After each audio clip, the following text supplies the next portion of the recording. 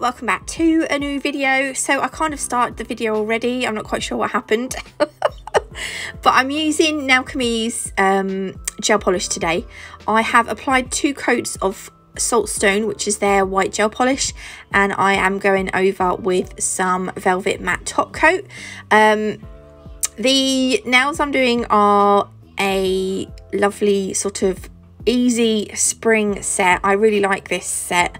I'm using, right, the nail isn't finished, although we've gone over with a matte top coat. We have not finished the nail. The reason I've gone over with matte is because I'm going to apply some prism powder, and I don't want that to stick to the tacky layer on the nail. I want it to stick to the flowers that I'm about to draw on, and I'm using the Artisan Gel Paint in black, my Nail Sugar Natalie Mugridge detailer brush, and I've got violet and foxglove from the Fairy Garden collection, and some prism powder. If you don't want to put the velvet matte top coat on, you can wipe the tacky layer off the gel polish and just give it a slight buff. I am just putting the velvet matte top coat on because I can't be faffing around with all that wiping and buffing. I'm a lazy bish. So what I'm going to do now is, using the Artisan Gel Paint and the Nail Sugar Natalie Mugridge detailer brush, I'm speaking really fast, I need to slow down, I am drawing on some really easy flowers. They're kind of childlike, I suppose. They're kind of like the flowers that you'd see in a child's colouring book, you know, just very, very simple. I'm trying to put 6 petals on. 5 looks, I don't know, I kind of like 6 petals on the flowers. I think 6 is just right. So you kind of want to make sure that you get 3 on one half of the circle, so that you can definitely put 3 more on the other side. If you are going to struggle, I mean, put 5, it's not the end of the world. I just thought 6 was a nice even number. Though some people like odd numbers, don't they? Do you know what? Whatever floats your boat. Now, the black lines, the outlines of the drawing need to be quite thick. And it doesn't matter what the inside looks like, as long as the outside is neat. It's the outside that you're going to see, because we're going to fill in the petals with the coloured gel polish. So it doesn't matter if the black, you know, if you've got, it doesn't matter if you go through the centre of a petal with the black. You're not going to see it because we're going to cover it up. I'm going to do one more flower down here.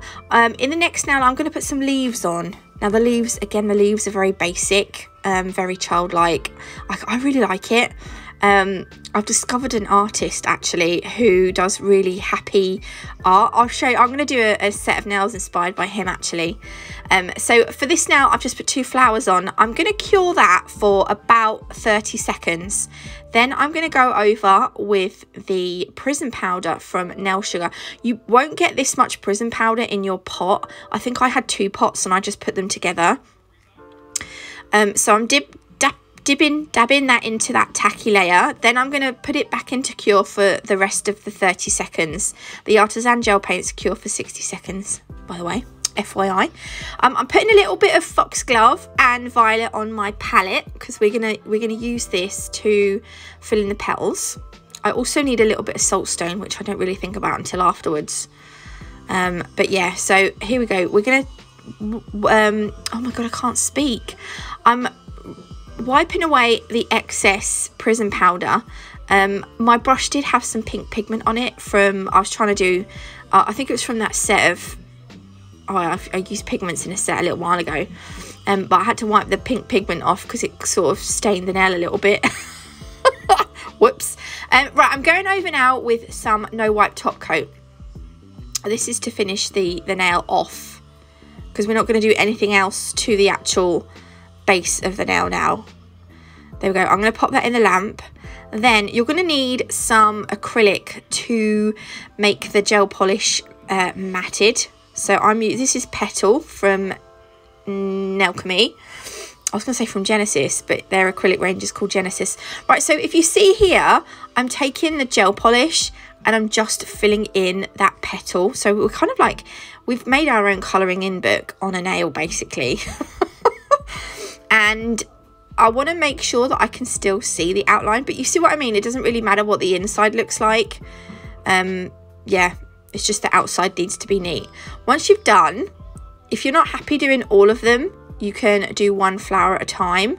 Sprinkle the acrylic into the gel polish, just leave it for a few seconds, and then if it goes shiny, sprinkle some more on, and then pop that in the lamp, give it a double cure, and then once it comes out, you can brush off the excess acrylic and then move on to the next one.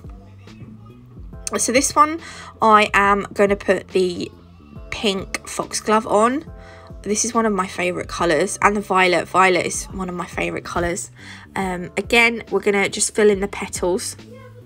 I also decided, I don't know why I didn't do it initially, but the middle of the flowers, I'm going to put some of that white saltstone gel polish to, you know, just to fill out the middle, because I thought it needed something in the middle. And again, you can use any colour. You can do any shape. You can do shapes. You don't have to do flowers. Magpie Beauty done one. They done like a fish's tail, like a mermaid tail. I saw that on their Instagram. That's actually what gave me the idea to do this.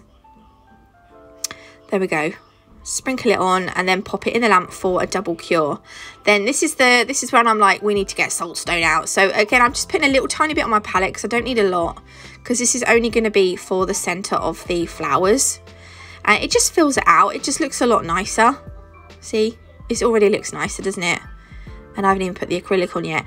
And that petal acrylic has got like, it's not clear. It's not a clear acrylic. It's like it's got a shimmer in it, and I don't know if it picks it up here, but you can, there's like a shimmer now on that gel polish, and it just makes it look really nice. It's difficult to pick up on the camera. Also, in real life, the prism powder looks more hollow than it does on the camera. I've got them in front of me now, and they look, I love this set. It's probably one of my favourite sets.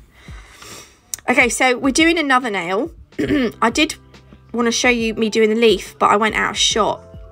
On this nail, I've done the flowers coming like half off and half on the nail, and I'm going to put some leaves, 2 leaves in the centre, not in the centre, but between those roses, not roses, the flowers.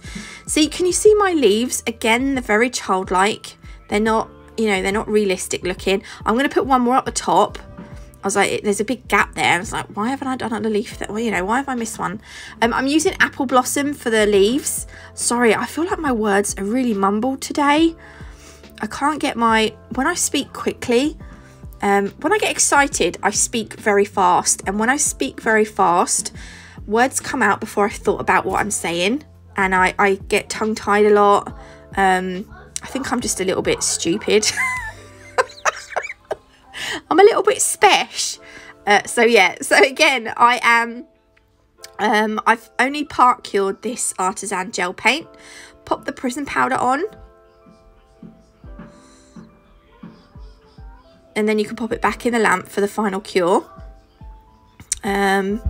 What's the, oh yeah, I seem to have already brushed the prism powder off. But yeah, going in, you can see I've put that second leaf on. It just fills out that space.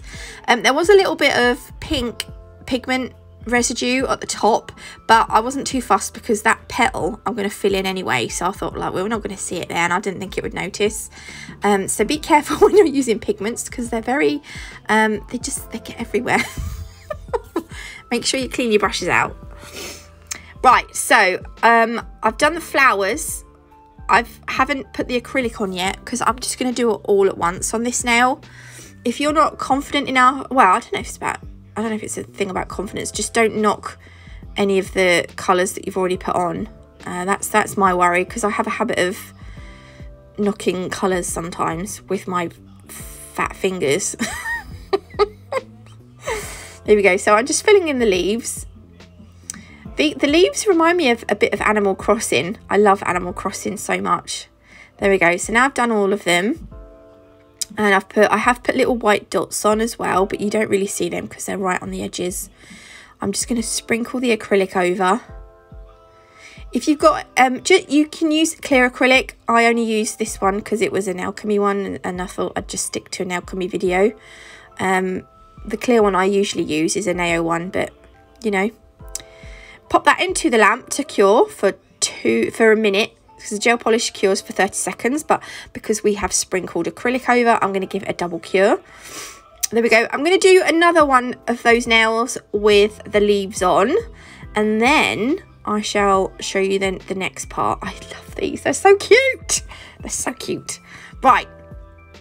So there we go. Right, we've got our leafy nails and our flowery nails, and on the two side nails, I am going to do I only do one layer of saltstone on these because it's really pigmented, and do you know what? I looked at them when they came out and I thought, I don't think I need another coat. So I'm going to do this on two nails, the two end nails, and then I'm going to cure them into my LED lamp for 30 seconds. I've got a tickle in my throat. I feel like I'm going to sneeze or something. Then I'm just going to draw out like a free edge with my gel polish. I'm using the violet and the foxglove for these nails. One's going to be violet, one's going to be foxglove. If you struggle doing these, I like if I'm doing a set with long nails, I like to do a nice long extended nail bed. If you want to, you can mark out where you want your nail bed. I kind of just go for it a little bit. But yeah, if you struggle, then you can sort of like put, you know, just sort of dot it out. I'm not very good at explaining stuff like this, but all I'm going to do is use the violet to fill in the free edge of this nail. I'm going to take a swig of Vimto. Oh, I do love my Vimto. It has to be 0 sugar Vimto from a can. I don't know if they do it in a bottle. Do they do it in a bottle? I don't know. Anyway, it doesn't matter. So once I'm happy, again, if you feel like you need 2 coats of this, you can go over with another coat. I don't think you're going to need it because I didn't need 2 coats. It covered really nicely. There we go. That's going to go in the lamp. Then the other nail, I'm going to sort of work out where I want the free edge to begin. I have made it slightly more towards the free edge end, because if I muck up, then I will obviously have to bring the free edge up a little bit more towards the cuticle area. I hope I'm making sense. So I did mark it a little bit lower. Anyway, I'm just going to fill this bit in, and then I will cure that. And now they're both done. I was gonna make them matte finish, but I was like, no, I'm gonna, because the whole set is shiny apart from the matted flowers. I thought I'm gonna keep this shiny, and then I thought maybe I should have matted the maybe I should have done these with a shiny nail bed and a matted free edge. That would have looked quite nice, but I hadn't done it in the right order, so I couldn't. So I was like, right, we're just gonna make these glossy. Glossy tackle. I love saying that, I don't know why.